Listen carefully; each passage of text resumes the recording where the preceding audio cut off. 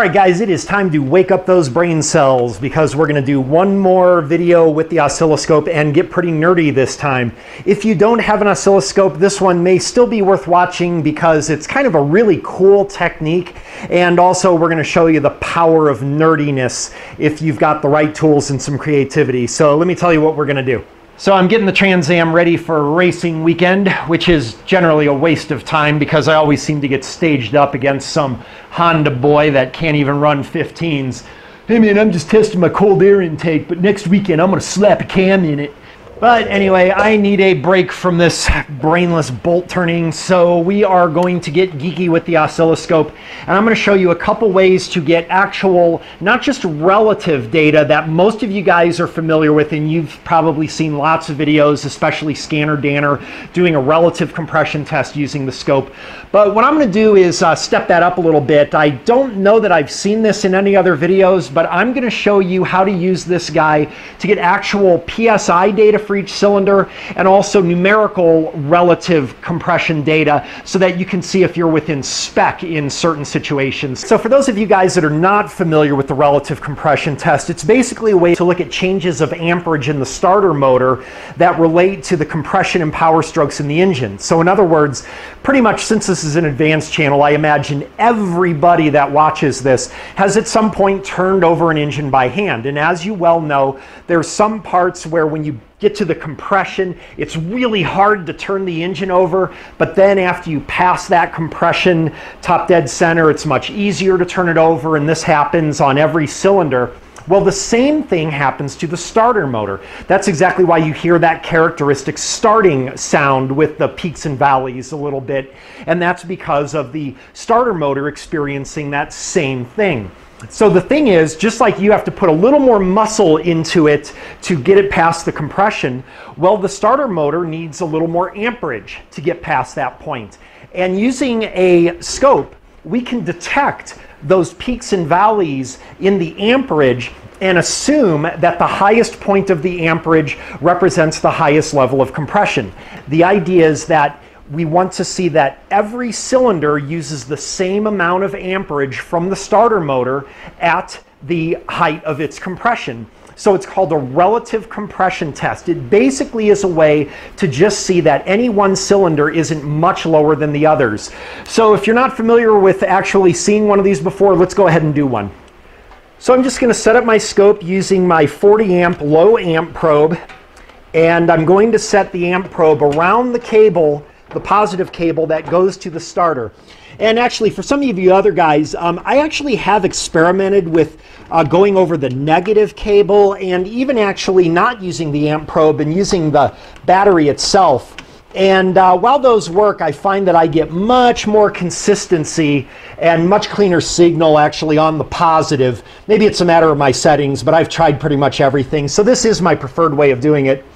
Let's zero that out and turn on the oscilloscope, and I'll show you the settings that I'm using. Normally I like to use the 2-channel scope for this because I can put another channel on as for a point of reference from the ignition or something, so I can see which cylinder is which, and we'll do that later. Right now, just to show an example here, let me show you what settings I'm using. You can do this a number of different ways. What I'm going to opt to do is use 40 amp probe, set to 40 amps, and I think a 1-second scale will be pretty good.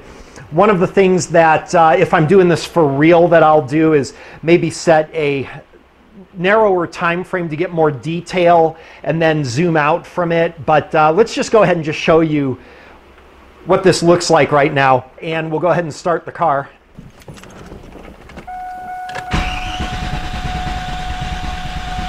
Okay, so now we're going to go ahead and pause that, and I can go ahead and play that back.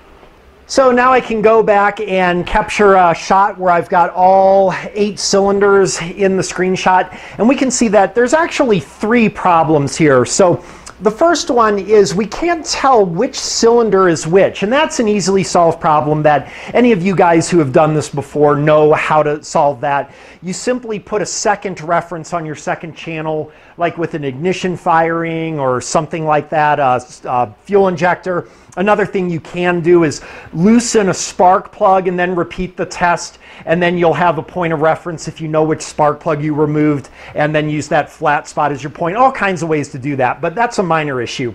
And we'll go ahead and we'll do something about that on the next run.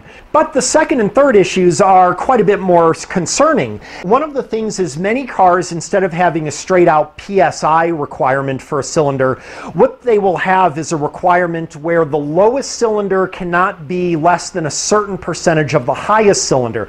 So for example, on this car, the lowest reading cylinder cannot be less than 70% of the highest reading cylinder. Well, is that within spec? We need a way to measure that. And that's going to be pretty easy. Now, the third one is going to be quite a bit more difficult, and that is, how do we know what the PSI here is? So in other words, because we're just looking at relative compression, well, the problem is, what if all of these cylinders are at, say, 85 PSI? Well, the problem is we don't have any way of knowing whether it's 85 PSI or 150 PSI. So I'm going to show you a way to go ahead and calculate that. But let's go ahead and take care of the percentage between the lowest and the highest first, because that's really easy. So all I'm going to do is go over here and pull up some markers, and we can go over to the lowest guy here, and let's see, he's reading 19.64. We can see marker 1, we've got 19.64, and then we can save him, and then we need to go to the highest guy, and it looks like the highest guy actually is this one, if I remember correctly. We can actually, maybe it's this one. That one we've got 22.75, and I think this one's a little higher. 2350 it is. Okay, so we can take down our differences here and then calculate the percentage between those cylinders. All right, so I would hope that everybody watching this would know how to calculate a percentage, but just in case you're in third grade, we're gonna go ahead and do this, and let's see here. 19.64 divided by 23.5, so we get 0.836, so that's going to be 84%, well within spec, and especially considering this car isn't warmed up or anything yet. All right, so that's all good and fine, but the problem is we have no idea if every one of those cylinders is below the minimum PSI specification. So how are we going to figure that out? Well, that's going to be a little more involved. We are going to have to do some simple algebra and extrapolation. See, I told you this would get nerdy, but don't worry, it's actually very basic. But the first thing we need is we have to get a point of reference. So we are going to have to take a reading, an actual PSI compression reading on only one cylinder. Because we then have that point of reference, we will be able to extrapolate or use that point of reference to mathematically calculate what the PSI in the other cylinders must be, since we have that compression data handy. So let's go ahead and do that. Okay, I think I've got everything in the shot set up here. So I've got my low amp probe, of course, on my positive cable to the starter, as before. We've got 2 channels on the scope. The other channel is going to be for an inductive amp probe back here that I've got on the ignition wire for cylinder number 1. So that should make everything easy. And that'll give us a point of reference on which peak is cylinder number 1. Because we know the firing order, we'll be able to see what the other peaks are. And then, of course, a compression gauge that I put on number 3. So let's go ahead and turn this thing over and get our data collection. All right, so we can see our second channel ignition probe shows up here. So that means this must be cylinder number 1. So that tells us what the other cylinders are. So going up here and using our little guides like we did before, we can go ahead and get our numerical data. So what I'm going to do is get our amperage data for each cylinder, and we'll go ahead and write that down. And we can see that the gauge here reads about 170, so that's not too bad considering 200,000 miles on the car. Okay, so what I've done here is I have written down all of the amp data from the scope, And then also for number 3, we've got our scope data, but also our hard data from the actual compression test. And incidentally, I did look up the minimum specification is 100 PSI as a minimum. And then also, of course, as I said before, with 70% between the highest and the lowest. I could not find what a new engine specification would be, but having 8 cylinders at 170 PSI, I'm happy with that.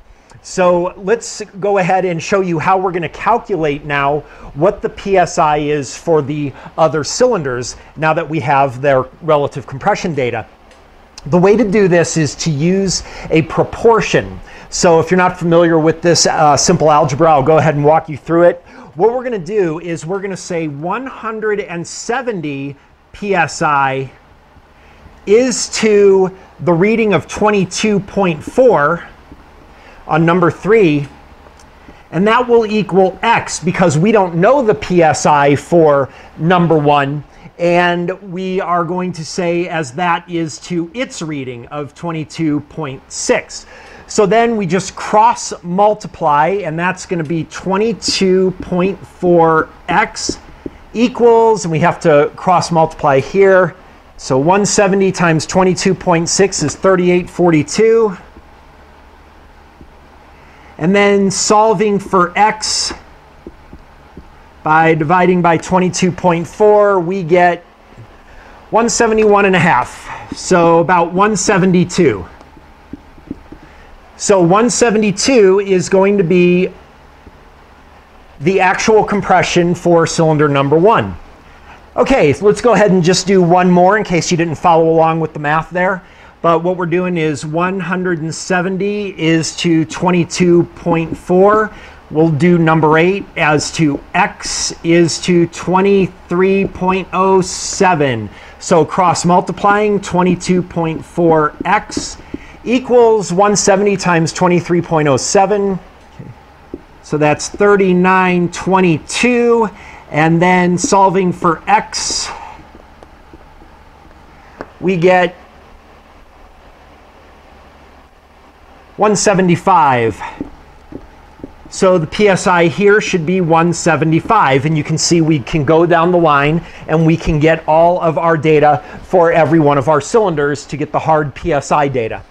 All right, one of the little tricks that I did is I actually made a macro for Excel so that I can just use Excel, type in my original data here for my known cylinder, type in my variables, and it just automatically comes up with the calculations real quick. But the math is pretty easy here.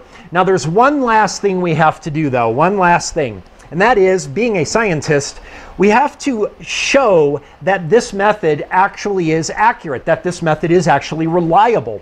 So what we have to do is pick one of these guys here and then see that the actual compression does show up with our calculations. So looking at the engine, actually I can just see the spark plug for number 1 right here, and we already calculated that actually. So the calculated compression for number 1 is 172. So what we need to do is put our gauge into number 1, crank the engine over, and see if we get close to 172 so we can test the accuracy.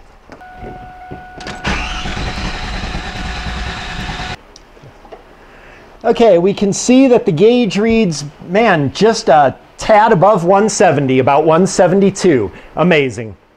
All right, I feel rejuvenated after that awesome brain exercise, but now I got to get back to my basic bitch stuff.